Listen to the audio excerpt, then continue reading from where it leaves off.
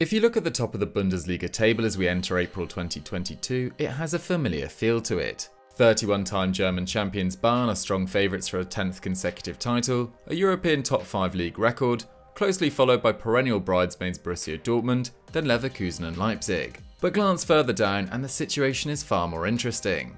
With last season's Champions League last 16 surprise package Gladbach languishing in mid-table, and this year's UCL flops Wolfsburg in 13th. But more shocking yet is the fact that Hertha Berlin, despite their enormous 74,000-seater stadium and bountiful resources, have still failed to get it right, and occupy the relegation playoff place at the time of writing. Hertha Berlin's story is one of squandered opportunities, bizarre appointments and questionable business practices, with a plane crash thrown in. Welcome back to EFD Explained, this is what is going wrong at Hertha Berlin. Before we break down what has happened behind the scenes in the build up to this potential relegation, it's worth quickly explaining the bare facts. Hertha have won 7 of their 27 Bundesliga games so far this season, with only one side, Greuther Fürth, who incidentally beat them in mid-February, having lost more than their 15 games.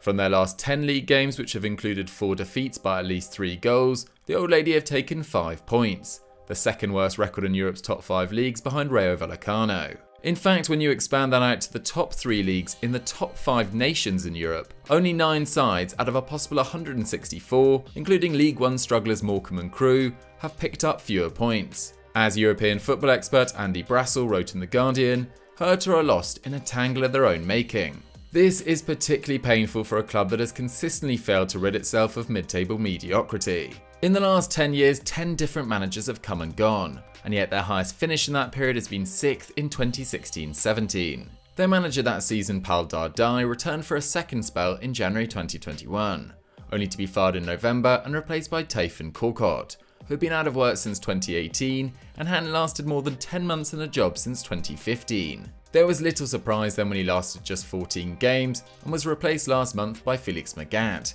returning to a European top 5 league for the first time since 2014. It hasn't always been this way. This club finished above 6th 4 times in the first 6 years of this century. But since the relative high point of 2016-17, 34 different players have been brought into the club on a permanent basis, and 39 have left. That is 16 more players coming in than at Bayern, and 18 more departures than the champions throughout that period. The only thing consistent about Hertha Berlin is their inability to qualify for the Champions League, with Berlin being the only major capital in the top 6 European nations to have never had a representative in Europe's premier competition. In 2019, one man set out with the stated aim to break that cycle: Lars Windhorst. Although there have always been tales told by its own fans about Hertha being cursed, ever since the club were relegated in 1963 after their corrupt treasurer Günter Herzog printed tickets and hid them in caskets before being found out, despite the multiple false dawns since, most Hertha fans believe their luck had finally changed in 2019.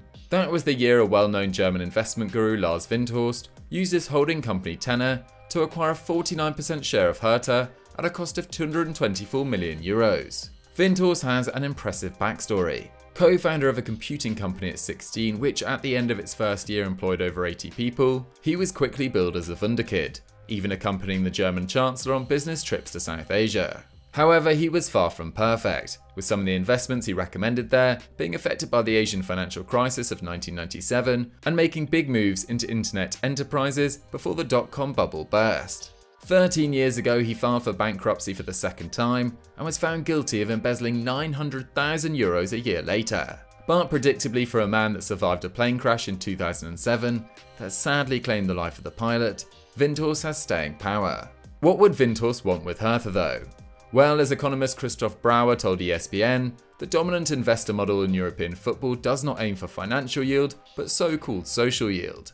This is basically the soft power and influence gained from owning a prestigious, well-talked-about institution such as a football club, which the Saudi PIF and prior to that people like Roman Abramovich have sought and secured. It was clear that a man like Lars Windhorst was not going to come quietly. As soon as he arrived, Windhorst labelled Hertha, in a tactical PR-friendly move, a big city club, and managed to secure a big name as his football advisor, none other than former German, US and Bayern manager Jurgen Klinnsmann.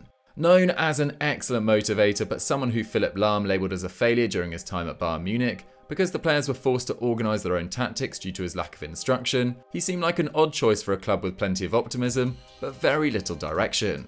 Could that be solved by money? Well, Windhorst was certainly going to try. By November 2019, Windhorst had appointed Klinnsmann as manager and paid his first instalment of 220 million, which was later up by a further 150 million euros, allowing the club to pay off its debt and start making some serious moves in the market, with Klinnsmann acting as its promoter. As Konstantin Eckner wrote for ESPN, this was best exemplified with the case of Krzysztof Piątek, who was under contract at Milan but in search of a new club after a less than successful move from Genoa. Eckner explained, when he and his agent were first approached by Hertha, they did not think much of what they had heard. One phone call with Klinnsmann later, they'd heard enough and were convinced Hertha were the perfect choice.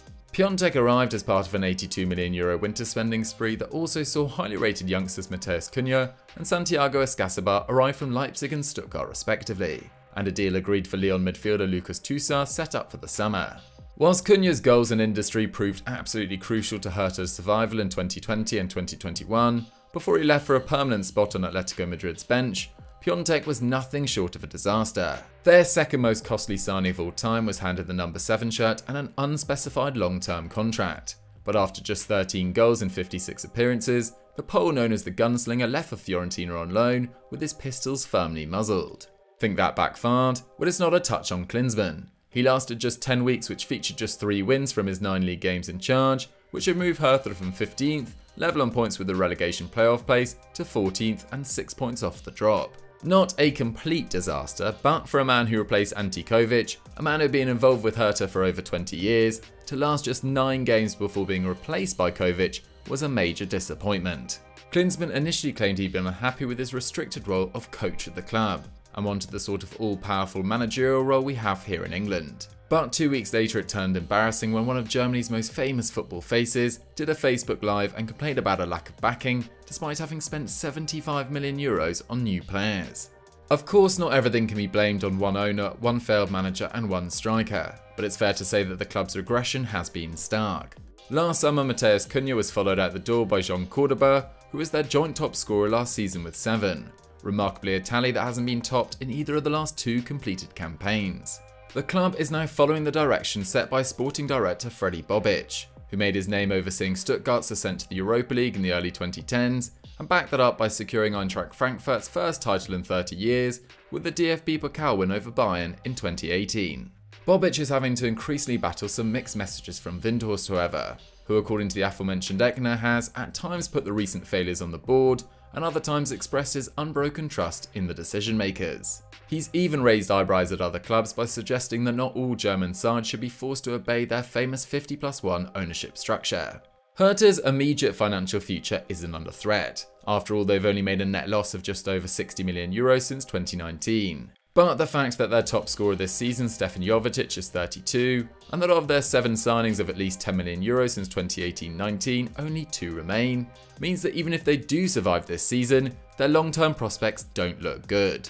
Windhorst claims that he isn't going anywhere, promising that he will provide means, be it in 6 months, a year or 2, but the fans are struggling to commit to a side playing such sterile football. Their average attendance this year, albeit in another COVID-affected season, has been just over 14,000 fans per game, meaning that 60,000 seats have remained empty on a weekly basis. To compound matters, they've had to watch rivals Union Berlin, who hail from former East Berlin, who are as idealistically as different as any 2 city teams in Europe, not only reach the Bundesliga but surpass them.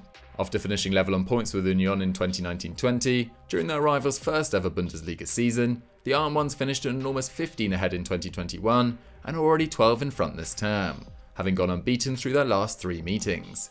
The lessons from Hertha's demise are simple. Find an identity off the pitch and the results will come on it. Chopping and changing players and managers only creates a confused philosophy, poor work ethic and a downward spiral. Hertha may survive this season, but unless Windhorst and Bobic find a way to improve a side that has conceded over 60 league goals already, giving it the 6th worst goal difference in Europe's top 5 leagues, they'll be joining sleeping giants like Hamburg, Schalke and Werder Bremen in the 2nd division before too long.